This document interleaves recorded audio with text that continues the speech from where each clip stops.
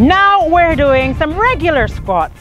Check this out. So you notice that my legs are more than hip distance apart and I'm bending like that. All right, so what I'm doing is all my weight is on my heels. All of my weight's on my heels. I'm even sometimes making my toes stick up so that I don't forget.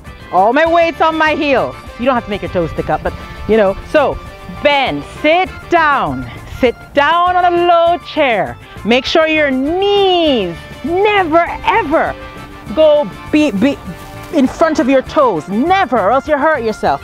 Your knees never go in front of your toes.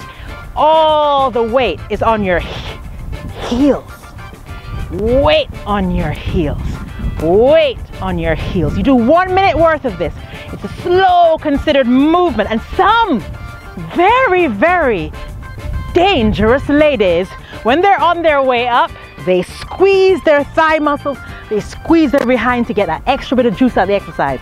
So down. You're doing this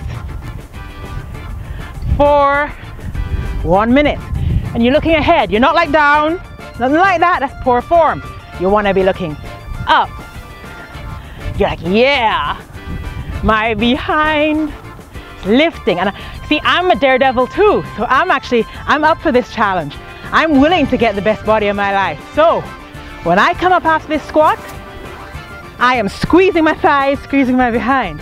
Get that extra bit of juice out of the exercise.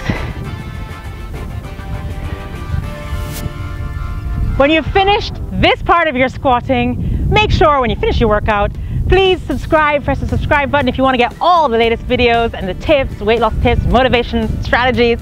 And if you like the video, please press like, or if you don't like it, press not like, and then share so other people get the chance to completely have fun and transform their bodies. Lots of love.